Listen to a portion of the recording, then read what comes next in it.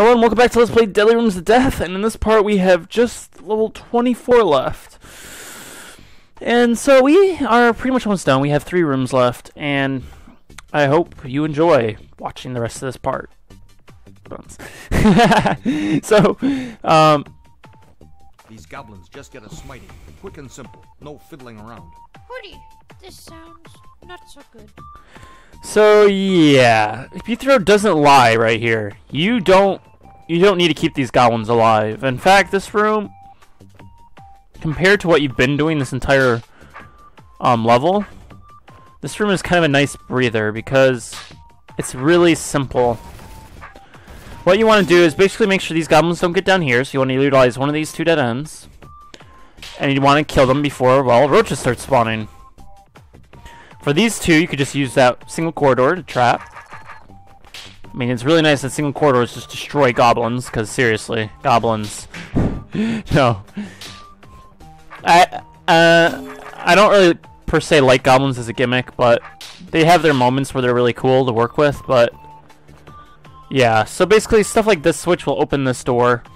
It does, when you get 4 of these guys, you have a way back. They make it not too limited.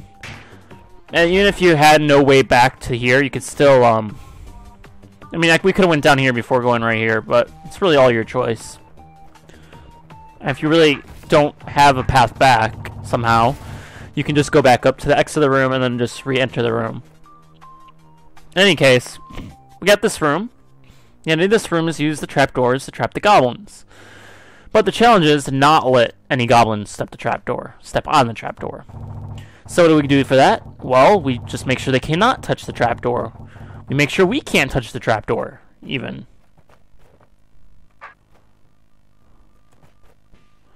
So what we want to do is just kind of move them in a sense where we can kill as many goblins as possible without them surrounding us. And then we want to utilize every little trick of the book we know. Now we know when there's 3 goblins, or we should know when there's 3 goblins, that they are hard to get, but doing something like I just did is good enough. Challenge completed, Goblin Free Zone. So yeah, I really like that name. That's, I don't know, it just sounds cool to me. Goblin Free Zone. Okay, so that was the last 3 rooms of the level, so yeah, that was a pretty quick part. No, I actually lied. There's another room. There's a secret right here. Yeah, I'm just kidding. You know, I'm not really sure why they put this here. I guess, I don't know, to make you think there was a secret on this level, but really there isn't a secret on this level. And of course, I'm just kidding again. I wonder who actually believed me. Sorry for lying, but yeah, there is a secret to this room. Or is there? Maybe I'm just tricking you again, and this is just some cosmetic wall-breaking design. No, this actually has a secret. And you want to know what it is? Remember that room with the spiders on level 15? Yeah, we get to do it again, but this time with goblins. Let's begin. So the idea of this room is we want to keep all the goblins at bay. And what I mean by that is we want to keep them all at one side. To do that, we do something like this. We want to make sure these goblins have trouble getting to us. The only way to really do that is by doing this. Now, this may not be a correct way, but it is a way nonetheless.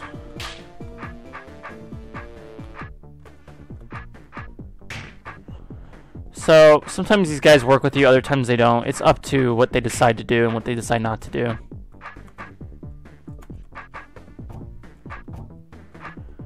So sometimes this works really well for you, other times it just flops. It really is a dependent, very dependent area.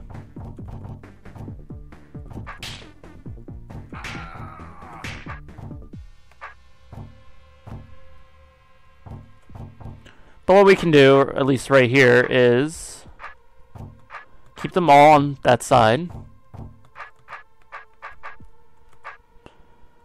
And well, we don't even have to keep them all on that side. We just have to get one down here where we can kind of kill them. We can even do the same right here. So now that we've gotten those guys, our next order of business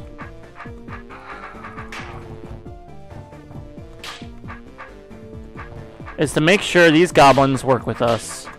Like so.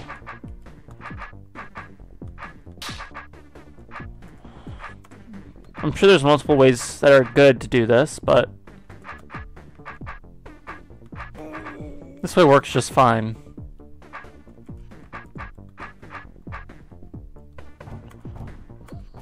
So, you know, you can pick your favorite, but I think I'm not really actually sure how I should go about doing this next part.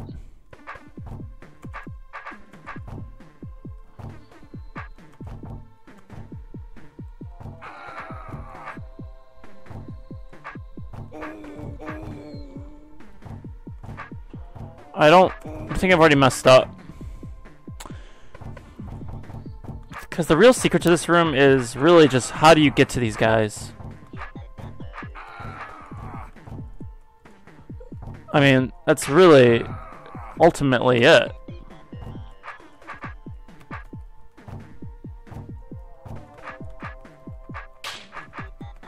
I mean, we can redo what we did here.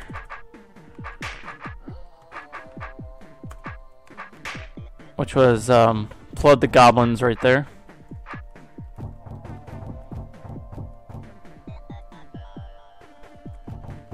We can even go ahead and go really far into it and go something like this. There we go. I think this seems to work really nicely. Okay. Now that we've got one goblin, we pretty much have full control over where he goes. And we cleared the room, except we gotta be careful, because if we don't leave ourselves a way back... There we go.